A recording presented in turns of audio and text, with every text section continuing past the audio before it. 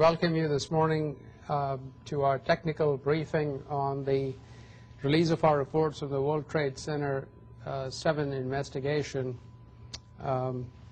which we started in right earnest 3 years ago after having completed our investigation of the World Trade Center towers and had issued the final reports from that investigation.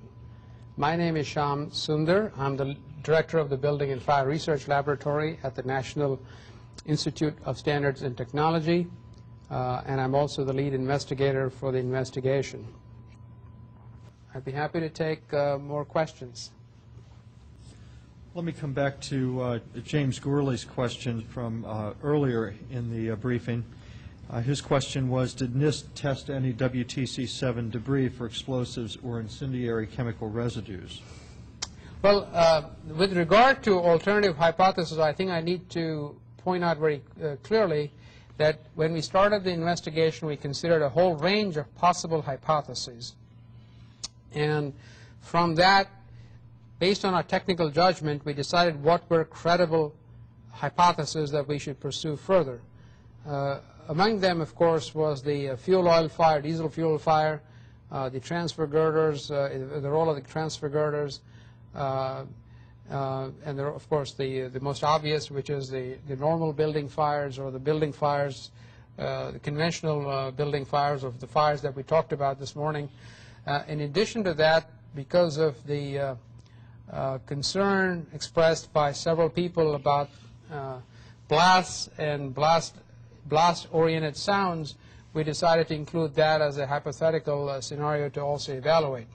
We judged that other hypotheses that were possible hypotheses that were suggested really were not credible enough to justify a careful investigation.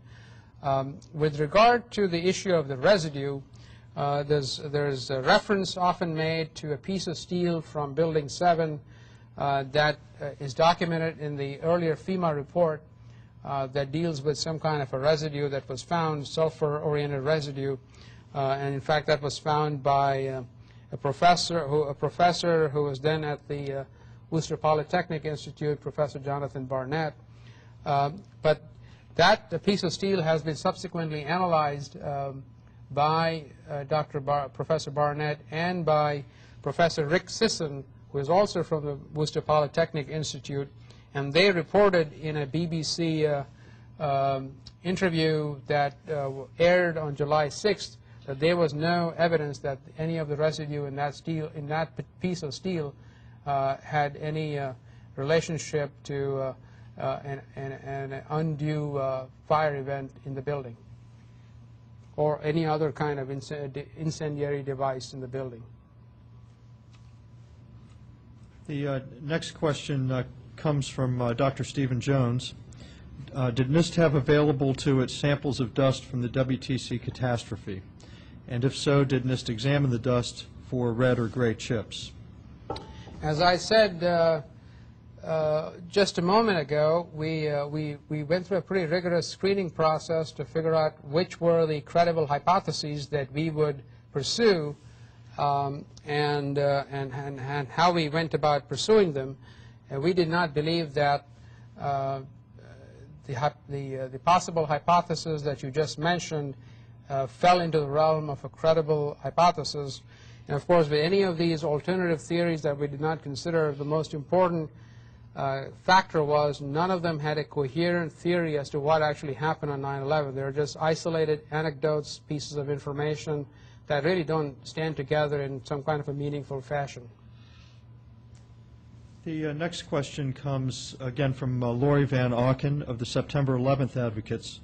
The question is, if building materials typically supply fuel to a fire for 20 minutes and the insulation used on the columns, including column 79, lasts for 2 to 3 hours, how did column 79 fail? What fueled the fire for that long? That's a good question. And of course, keep in mind that the 20 to 30 minutes is the time it takes for a combustible in a particular location to start igniting and then complete the process of completely burning out.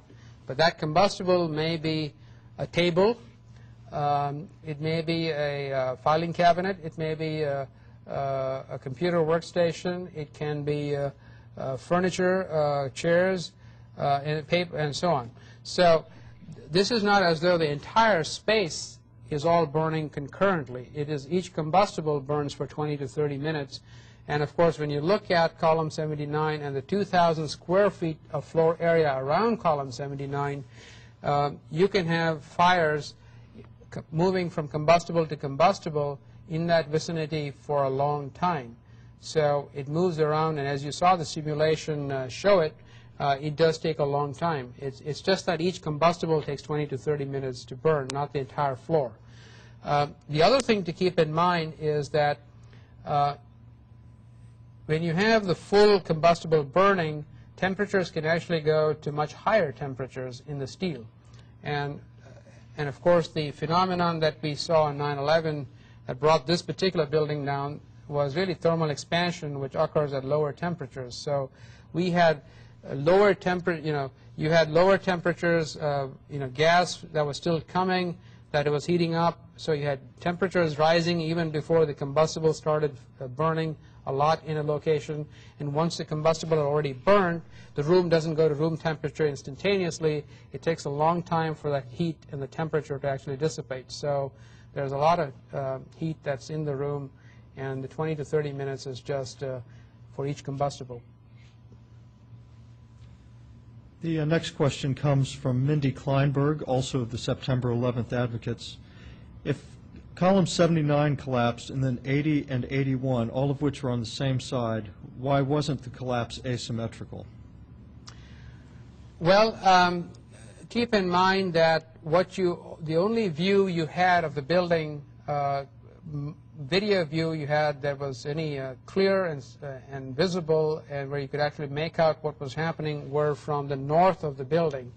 So what was happening behind the north facade was not visible to anyone from the north view. And what you would see happening is that when column 79, 80, and 81 collapsed in sequence, that you would have internal failures that were asymmetrical, internal to the building, which would not be visible from outside the building. And then when you have the progression of failures from east to west, you again would have a progression internal to the building. Keep in mind that the interior of the building had columns that were had with connections that were not moment resisting. They were simple connections. These columns were kind of what they're called leaning columns or standalone columns with the floors kind of holding them in place. The exterior wall, on the other hand, was a moment resisting frame. So it's a much more stable structure, and it's not going to fail easily. So when you see what you see from the outside is really the exterior of the building, which you don't see anything happening. But if you look through the videos very carefully, and we have done them in for over many hours, you do see hollowing out of materials behind the windows. You see, air gaps show up and so forth as the collapse starts to start from the from the top to the bottom. The next question is from Lori Van Auken. Did NIST interview Larry Silverstein to find out why he said there was so much loss of life we decided to pull it, regarding WTC 7? No, we did not interview Larry Silverstein, and let me kind of explain why we do that, why we did not do that. We are a technical scientific investigation, so what we place the most importance on, credence on, are the scientific facts to the extent that we can get them. And of course, what helps us most in this complex reconstruction are the things I just mentioned this morning. One is we want to get documents, documentary evidence, that is plans, specifications, structural plans, architectural plans, connection, framing, detailed fabrication drawings, and so on. We then look for visual information. Again, information from photographs and videos that actually tell us what actually happened on 9/11.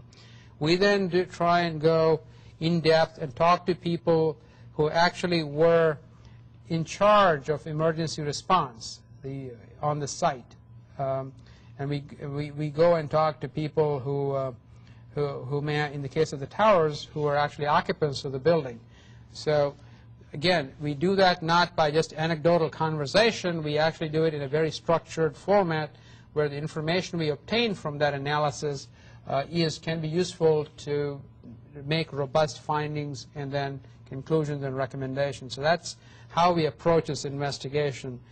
What people say, you know, what they said on TV, why they say it, when they say it, for us is really the least important from the point of view of trying to carry out a scientific investigation.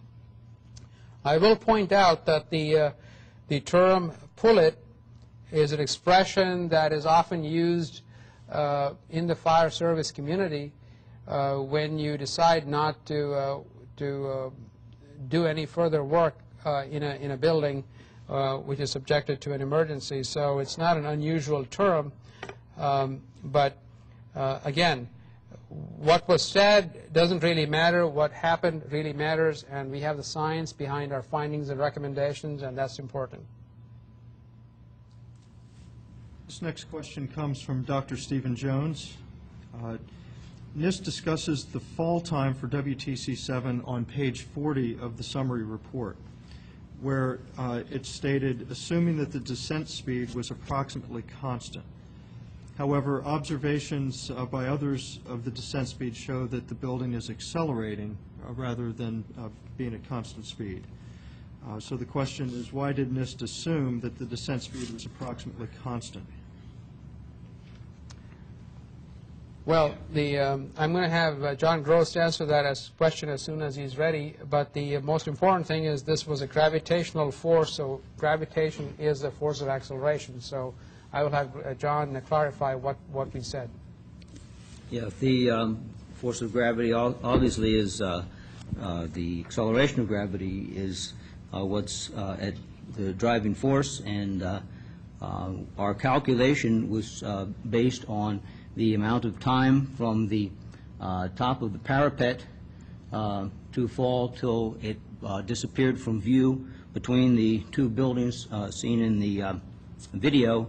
That time was established from the video by single frame search of the time, so that was down to 1/30th of a second. And then we did the same thing for when the top of the parapet disappeared. We found that time to be 5.4 seconds. So, Steve, can you repeat that question? What is it that is being asked here? Let me go back to it. The question was, why did we report descent speed rather than acceleration? The statements in the report has to do with assuming that the descent speed is constant. Well, the descent speed is not constant. Obviously, it goes from 0 at the initial to a later speed. We computed the time that it takes to drop the roughly 18 stories that were in view. We also provided a calculation based on the distance from the top of the parapet to the lowest point visible to compare that with the free fall speed. So I guess, is there a sentence there that explicitly, what does the sentence mean? Fahim, can you clarify that? I think it's something that we need to clarify and correct in the final version of the report. Okay. Thank you for pointing that out to us, because that probably needs fixing.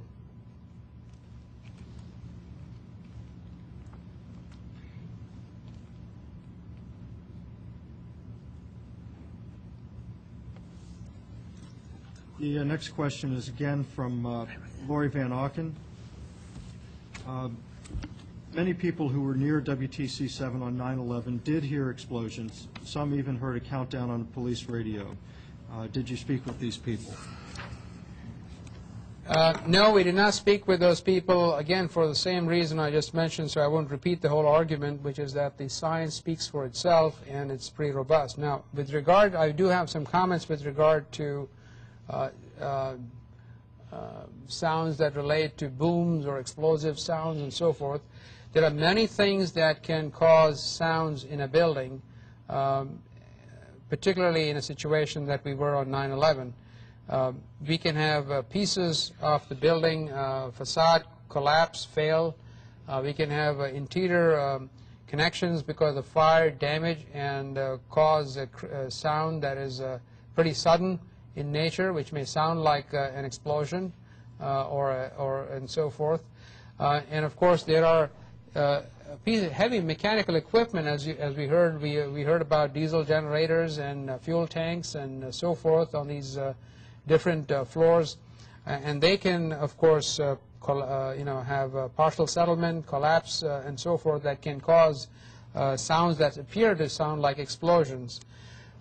It is important to know that if any one of those people who were in the building when they heard explosive sounds, it's likely that they would not have survived if, in fact, it was an explosion that actually brought the building down, because if, in fact, it was an explosion that brought the building down, the entire building would come down on them, and they wouldn't be survived to really tell the tale that they did on 9/11. So clearly, the sounds they heard, the fact that they were able to escape, and then later on report on the sounds they heard, suggests that they were events, but they were not the ones that actually brought the building down at 5:20 that afternoon.